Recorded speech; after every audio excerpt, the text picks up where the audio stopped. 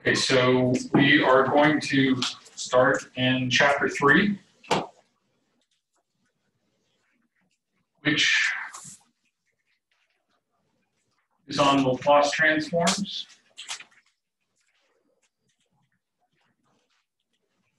I'll abbreviate as LT, and I'm thinking this is probably at least the third time you've seen these, right?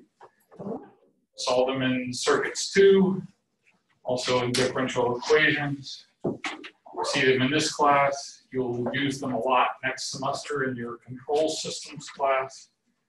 Because Laplace transforms are used often for when we study control systems because they can help us answer questions about stability and controllability.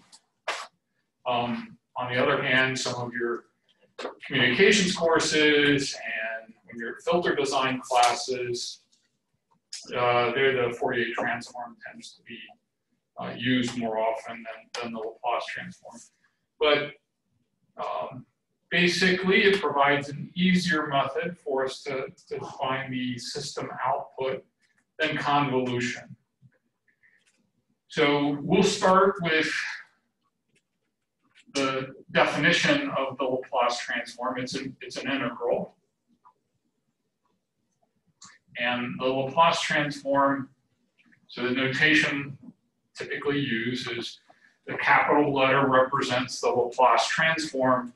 S is the Laplace transform variable. It's a complex frequency. So you'll see this notation. That's a script L, the Laplace transform of a time domain function.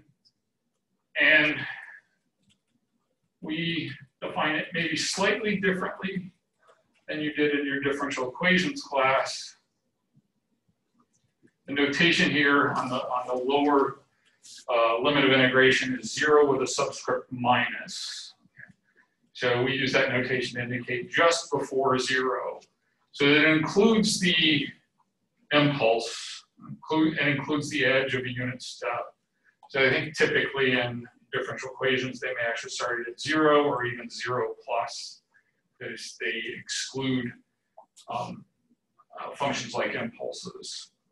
So S is a complex variable. It has a real part, standard notation, we call that sigma.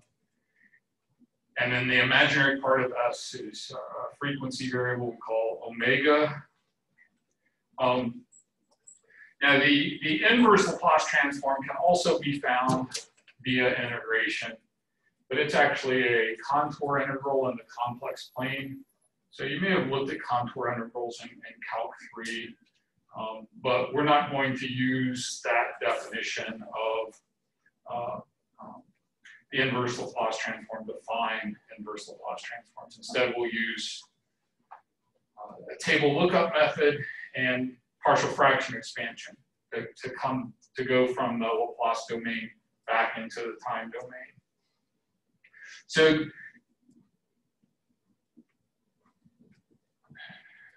no one really likes to integrate.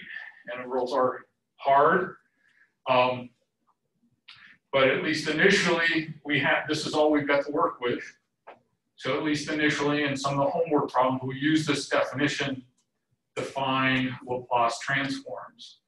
But our goal here is to learn enough about the Laplace transform, in particular the properties, build up a small table of transforms, a small table of properties, so that we can avoid direct evaluation of this integral. So by the definition, this is the integral from 0 minus to infinity of ut e to the minus st dt. Here the 0 minus for an impulse, for a unit step, it doesn't matter. We have to take into account the difference between 0 minus and 0 plus for an impulse, but for a unit step, it doesn't matter. And so this is actually from 0 to infinity of e to the minus st dt. If you carry out that integral, you get minus 1 over s evaluated at 0 and infinity. We'll say e to the minus infinity is 0. We're left with just 1 over s for the Laplace transform of a unit step. The other notation you'll see is, double arrow. Typically draw it like this, indicating a time domain function as corresponding to Laplace transform. So again, what ultimately we'll use the Laplace transform for is to transform these differential equations for our systems into polynomial expressions, an algebraic problem. Another simple example is x of t is equal to the impulse corresponding Laplace transform, 0 minus to infinity of delta t e to the minus st dt. Well, we can use the multiplication property there. So delta t times e to the minus st, that's delta t times a time function that we evaluate at the location of the impulse, or at t equal to 0. So this becomes e to the 0 or 1. And then the integral over the impulse is 1. So delta t Laplace transforms into 1.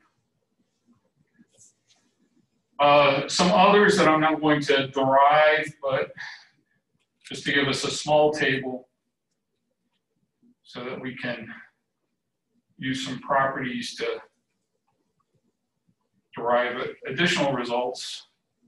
This is a really common one.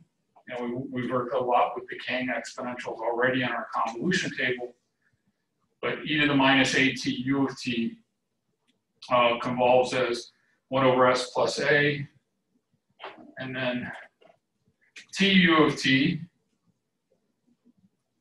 involves Laplace transforms. T u of t transforms as 1 over s squared.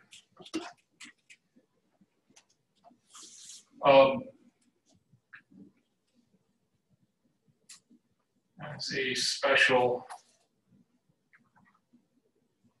case of e to the minus at u of t. We can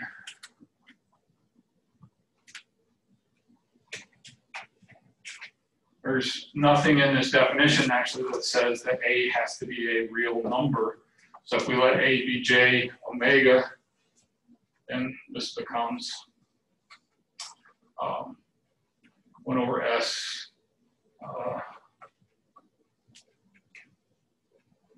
minus j omega 0, because a is minus j omega 0. And similarly, we could find e to the minus j omega 0 would be 1 over s plus j omega 0.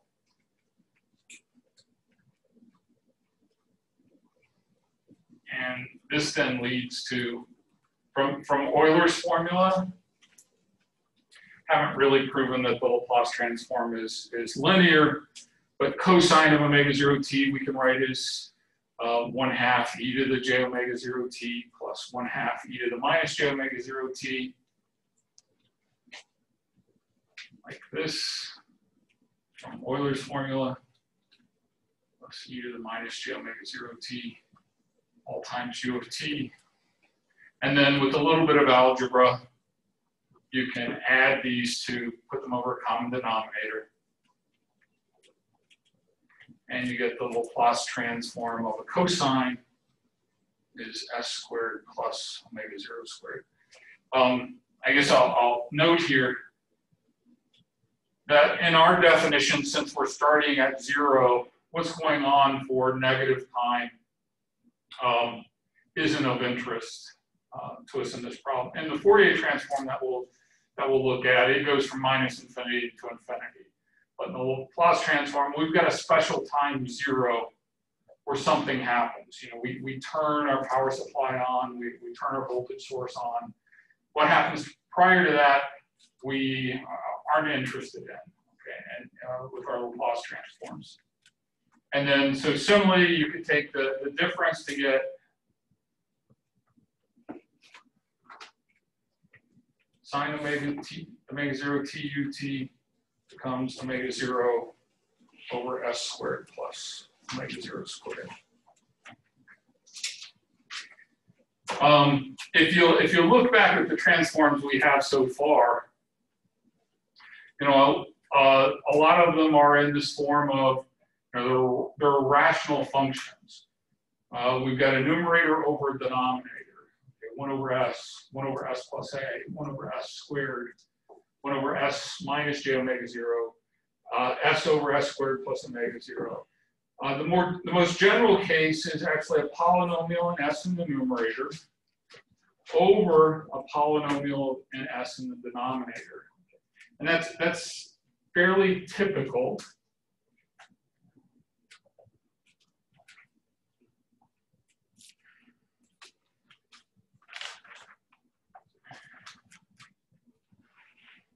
And so leads to a discussion of what are called the poles and zeros of the Laplace transform. So generally, we can write, I'll use n to represent the numerator polynomial and d to represent the denominator polynomial. So a lot of Laplace transforms that we'll look at, almost all of them have this form, or at least a part of the transform will have this form. The roots of n of s, the roots of the n of s polynomial, so you set n of s equal to 0 and solve for the roots of that polynomial. Those are called the zeros of the Laplace transform, right? Where ns is equal to 0, the Laplace transform will also be equal to 0. But what happens when the denominator is 0? 1 over 0 gives you infinity, right? So those are called the poles of the Laplace transform. So the roots of the numerator are the zeros of the Laplace transform. The roots of the denominator are called the poles of the Laplace transform, P-O-L-E-S. And the reason for that is when we start plotting the magnitude of the Laplace transform, now it's a complex function of a complex variable. So when we start looking at the plot of it, we have to actually plot it over the complex plane. And if you look at the magnitude, we'll end up with these surface plots. And where the denominator is 0, if you look at the surface plot, that's where that plot is going to go to infinity. So if you can think of this thing as being stretched out over the complex plane, what you end up with, and I certainly don't have the artistic ability to do this, and I'm getting a little ahead of where we are anyway. This is the sigma and the j omega axis. Okay. Wherever there's a 0, okay, and we typically indicate zeros in the complex plane by putting down a little 0, that's where the magnitude would be 0. And so whatever surface we draw is nailed to the floor there, nailed to that complex plane. Wherever there's a pole, I'll put a pole back here, that's where the surface would become infinitely large.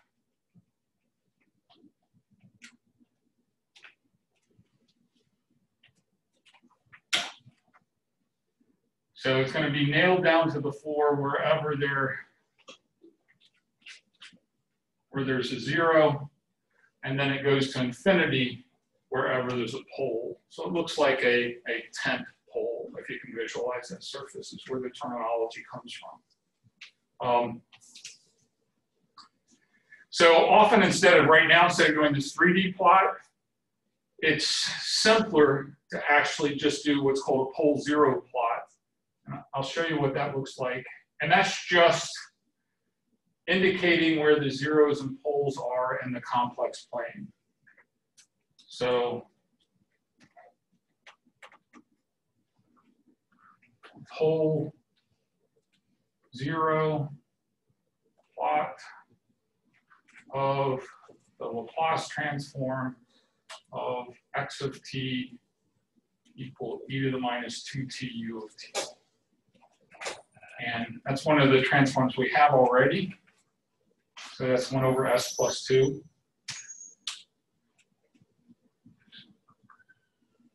So there are no roots of the numerator, it's a constant. But the root of the denominator is s equal to minus 2. Okay, so it has a real valued root of the denominator or pole. Now, so I can sketch that. This is how we, so this is, here's my real axis, the real part of s, or omega, and then this is my imaginary axis, imaginary part of s. It's a mess. Imaginary part of s, or omega. In this case, my pole is on the real axis. It's a real number. It's at s equal to minus 2.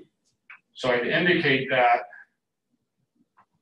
just with that point. Here, this is, here's minus 1, here's minus 2, 0, 1, 2. Now, a pole zero plot actually allows me to reconstruct the Laplace transform. I know that there is a pole at minus 2 here that would correspond to an s plus 2 term in the denominator. There are no zeros here, so to within a constant anyway, you know, 10 over s plus 2 would actually have the same pole zero plot as 1 over s plus 2.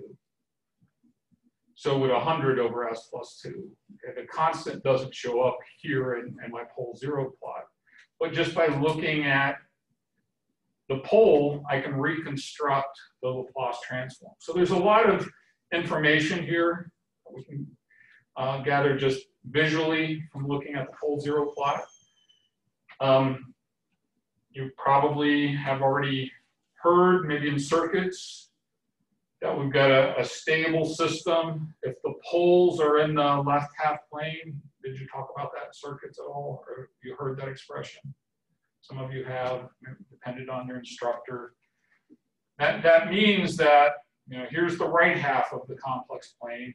Here's the left half. If the poles are in the left half of the S plane, that means that they have a negative real part, which corresponds to a decreasing exponential, e to the minus 2. And a pole here at 2 would correspond to an e to the plus 2t. Okay. And so again, we'll get there in that discussion, but if this is the Laplace transform of the impulse response, we know that an exponentially increasing impulse response is an unstable system. That would correspond to a pole in the right half of the S plane. It doesn't have to be on the real axis. It might have an imaginary component. But all the poles have to be in the left half plane in order, all the poles in the Laplace transform of the impulse response have to be in the left half plane in order to have a stable system. So if this were an impulse response, this would be a stable system. You can tell that immediately by looking at the pole zero plot. Let's look at another one, a little more interesting. The pole zero plot of the Laplace transform of x of t equal cosine of 2t u of t. So we already have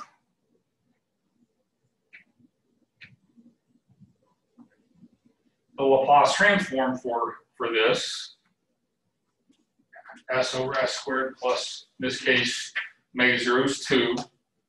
So it comes directly from this. Actually, so 2 squared or 4. That actually has imaginary roots. I mean, apply the quadratic equation to find the roots of this second order term. We can write it as s minus j2 times s plus j2. That's the factorization. S times s gives us the s squared. We've got minus j2s plus positive j2s. That would cancel out the middle term.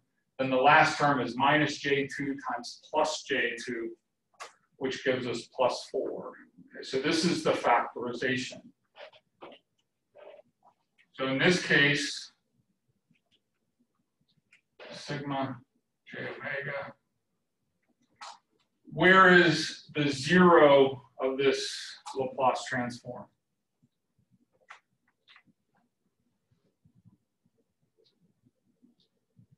What value of s causes the numerator to be 0? S equal to 0. That's here at the origin. Okay. So a 0 there would correspond to an s term in the numerator. If I did a pole 0 plot of 1 over s, I'd actually have a pole at the origin. And then I have poles at plus j2 and minus j2. So they would be along the imaginary axis. Plus j2 and then minus j2. And we'll talk more about this. But again, I can, from just a pole zeros plot, reconstruct to within a constant the Laplace transform. All the information there is, all of the information is in the pole zero plot, except for that constant term. I need one additional piece of information I would need the value at a particular point. Okay. Any questions about that? Octave MATLAB actually has a, what is it? I think it's called the PZ plot or I forgot, but a function that you can pass it this Laplace transform, and then it will actually produce this pole zero plot for you.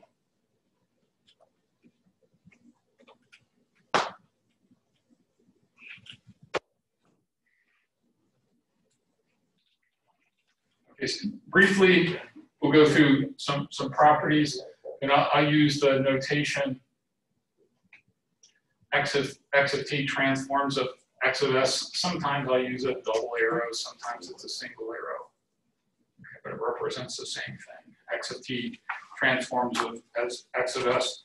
So what are, just like we use some properties of convolution to avoid having to go back and evaluate the convolution integral, we can prove all of these properties by going back to the integral definition. Okay.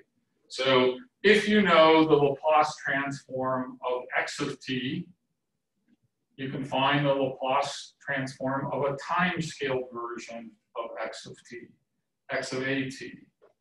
And its Laplace transform is 1 over a x times s over a. And a has to be greater than 0, has to be positive for that to be true.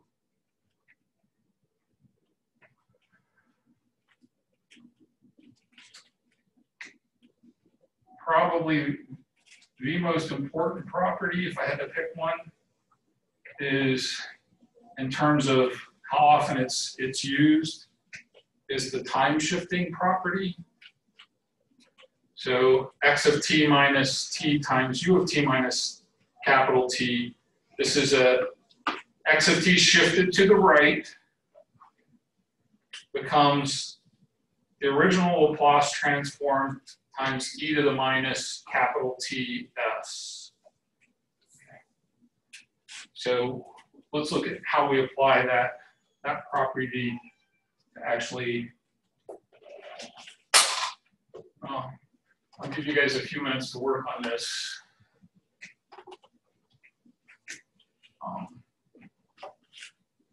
Because if you make an error doing it and we correct it, maybe you'll remember it. Won't make the error again. Okay. So the example, I want you to find the Laplace transform of e to the minus 2t, u of t minus 4. And what we know, because we've got this transform already, do I have it on the board? Yeah, e to the minus 2t u of t transforms as 1 over s plus 2. So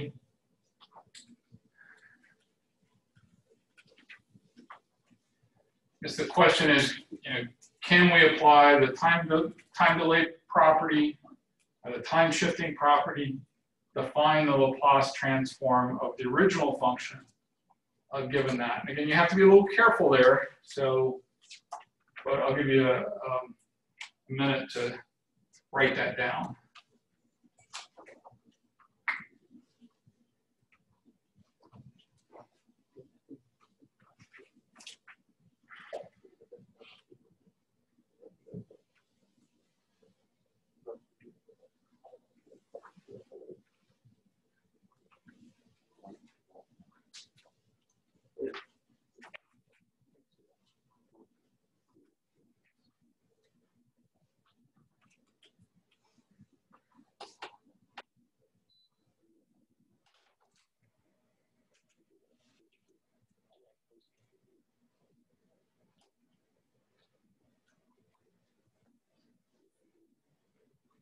Okay, so I usually like to define these, I call it intermediate functions.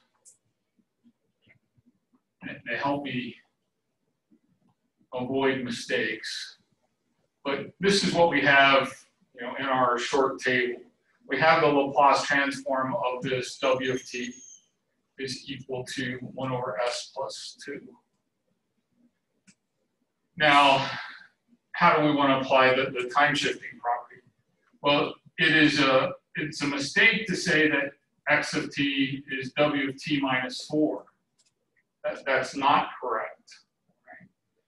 Because w of t minus 4 is e to the minus 2 t minus 4 u of t minus 4.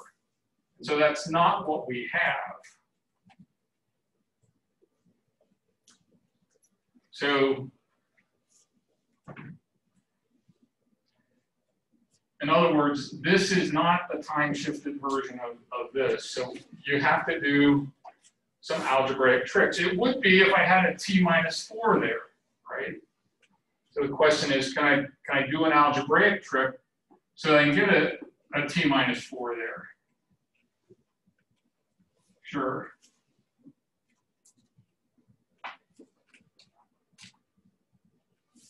Right? Just subtract and add 4. Now I can rewrite this as pulling out the plus 4. I'll have e to the minus 8, e to the minus 2, t minus 4, u of t minus 4. This is just a constant term. It's a number, right? E to the minus 8. I just use the property of exponents there. So add the exponents and I get back to that. Right? This then is a time-shifted version of w of t. So x of s is going to be this constant times, from the time-shifting property, it's my original function times e to the minus capital Ts. So, in other words, I can write x of t is e to the minus 8, w of t minus 4. So x of s would be the same constant times w of s times e to the minus 4s. That's the time shifting property. Right here. Or, so e to the minus 8, ws is 1 over s plus 2, e to the minus 4s. I could combine the exponents here, make it look a little prettier. E to the minus 4s plus 2, and write it like that. Now, if you notice, this is not in the form of a rational function in S because of this exponential term here, right? It's got this one term in front of it that's in the rational polynomial in S. But anytime you have this e to the minus something s, that's going to correspond to a time delay. And we'll be using these tables going in both directions. You know, if we've got a Laplace transform, when I come back in the time domain, you use this side. But anytime you see like this exponential with something to the multiplying s there, you know that's going to come back as the time delay property, that time shifting property. So this is the corresponding. Any questions about that? Okay. What if you were given, let's say, y of t is equal to minus 2 t minus 4 u of t?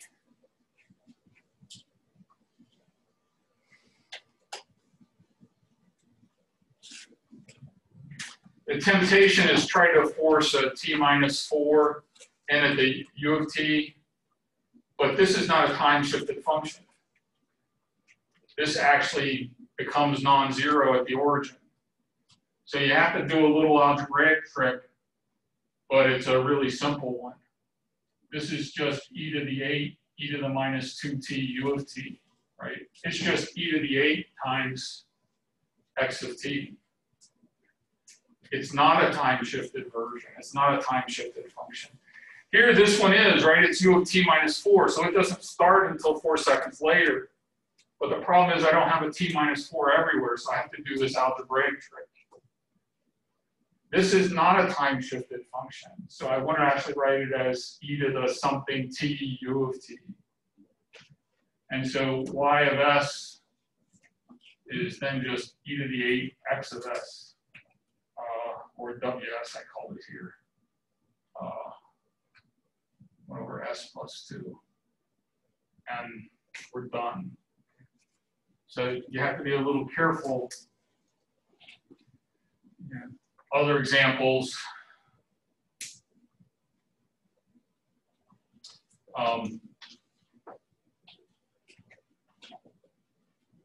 we haven't talked about t u of t. And this is a time-delayed function, but it's not a time-delayed function, not a time-delayed version of t u of t.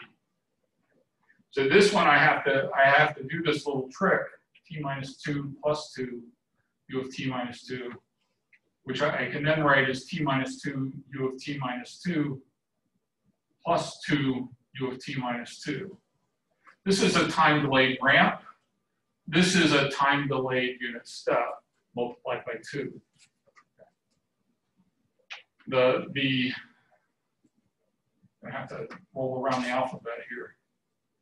The other corresponding version is that, t minus 2 u of t. And that is not a time-delayed function. And I write this quite simply as t u of t minus 2 u of t. And then find the transform of that. We haven't gotten to that part of the table yet, I don't think. But I'll quickly give you some other results, and we'll look at some problems. Frequency shift, e to the minus at x of t becomes x of s plus a. So an example would be x of t is e to the minus 2t cosine of 2t u of t. So I already know the Laplace transform of cosine 2t ut. This is, in the time domain, I've got that same time domain expression now times e to the minus 2t. So since cosine of 2t u of t transforms as, and this is one of the transforms we had earlier, s over s squared plus 2. From this frequency shifting property, I know multiplying by e to the minus 2t, I'm going to end up replacing s with s plus 2 everywhere.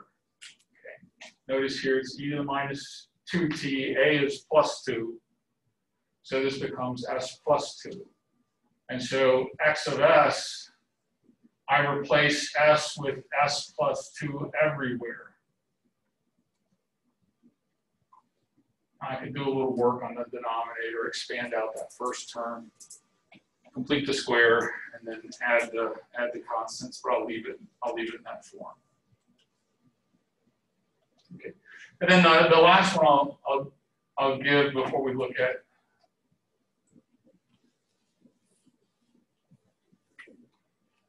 is time differentiation, because you can also differentiate with respect to s x prime of t or dx dt transforms as s x of s minus x of 0 minus. And we'll need this part, x of 0 minus, when we start talking about circuits. If we have voltages across capacitors or currents to inductors, these will become our initial conditions. Similarly, x double prime of t transforms as, just multiply all of this by s, and then the initial condition on the first derivative. So in the textbook, he's got a bunch of, there's a table here. I'll bring this in a handout, actually a more complete table next time.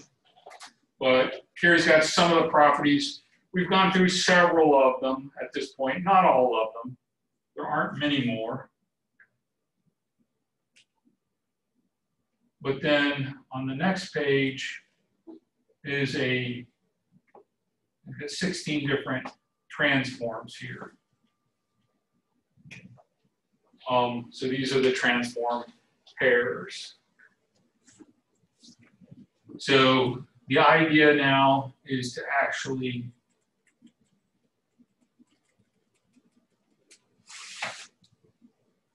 use these properties and transform pairs to avoid having to go back to the definition of the transform. So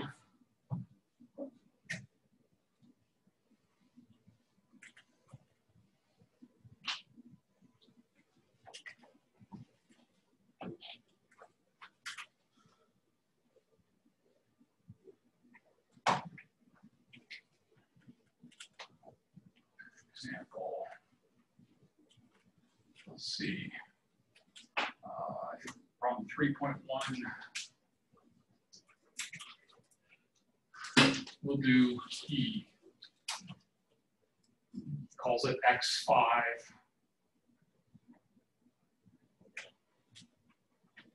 First thing we want to do is write down a time domain expression for X5. So we just did this in the exam. So write down a time domain expression for X5 of t as a sum of ramps, unit steps,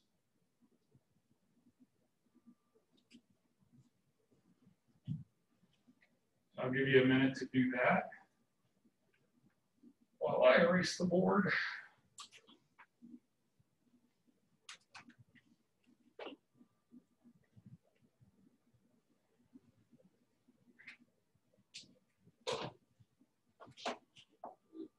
So what's the slope of that first segment? Negative 5, right? Negative 5. And then that's times r of t. And then to that, we'd add plus 5 r of t minus 2. Again, we're not done. That would give us a graph that looked like this. So we need to add in 10 U of t minus 2. And then that should then give us an expression for that blue line. Okay. So I know we've got a Laplace transform for U of t. That was, I think, the first example we did. It was 1 over s. And so we just have to apply the time delay property to that to get that part. Do we have in our table a ramp? Not explicitly, but this is a ramp, right? Tu of t. Okay, so let's just rewrite this using that notation: 5t u of t plus 5 t minus 2 u of t minus 2 plus 10 u of t minus 2. Now again, what I usually like to do, we've got two ramps here. Tu of t becomes 1 over s squared. So t minus 2, u of t minus 2 would become 1 over s squared e to the minus 2s. Right? That's our time delay property. That's on the previous table, and I erased it over there. And then u of t transforms as 1 over s. So u of t minus 2 transforms as 1 over s e to the minus 2s. And I'm going to back up here so I don't draw on that. So now I put all the pieces together. x5 of s is equal to minus 5 1 over s squared. That's this first term. And then I'm going to have plus 5 times that, plus 5 over s squared e to the minus 2s. And then finally, I've got 10 times this, plus 10 over s e to the minus 2s.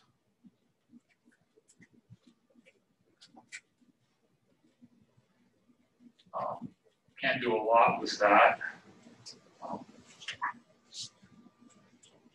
Minus 5 over, I can factor out.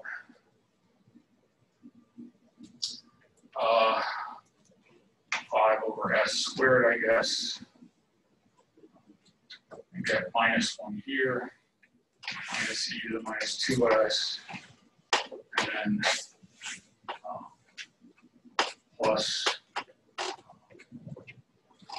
2s e to the minus 2s, 10 over s. I'm not sure that looks any better, but that would be the result. Any questions? Easy peasy, lemon squeezy. All right, that's it for today. Have a good weekend. That's not Friday, so sorry.